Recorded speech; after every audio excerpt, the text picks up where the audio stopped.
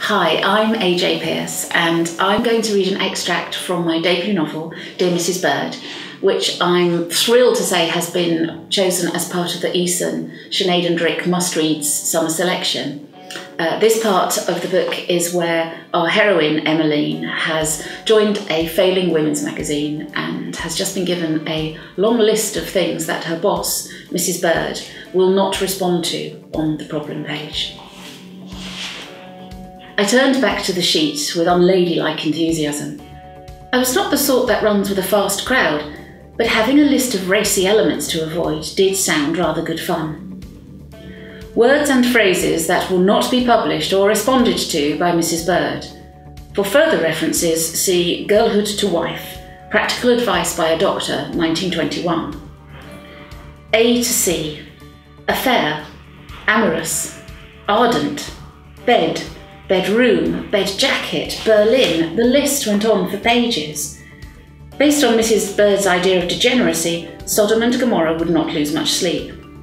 Naturally, before you were married, going too far was off the menu. Getting carried away was strictly not on, and if you got into trouble, it was nobody's fault but your own. In fact, if you veered towards relationships in even the most innocent way, you would have to simmer right down again, because Mrs. Bird, here to answer your worries, was highly unlikely to write back.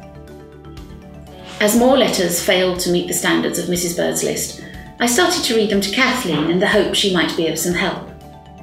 Dear Mrs. Bird, I am going to marry my fiancé when he comes home on leave from the army. Kathleen looked encouragingly upbeat, but I feel I am rather ignorant about married life. Married life is in capitals, I said, as Kathleen looked into space in a ferocious manner, which must have been her thinking face.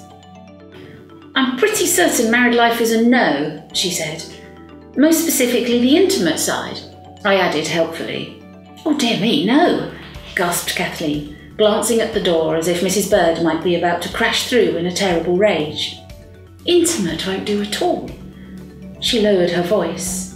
Mrs. Bird says that she didn't have to answer that sort of horridness in 1911, and she has no intention of doing so now. Kathleen reported it with such sincerity that I couldn't bring myself to argue. I tried another one, unfolding a letter written in an elegant hand and headed Lackluster Relations from a nice lady who referred to herself only as disappointed from the northeast.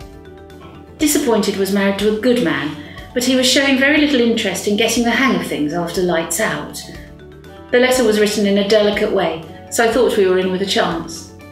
No, of course not, said Kathleen, fiddling with a strand of hair as it abandoned ship from an inadequate bun. It says relations. Mrs. Bird doesn't like relations.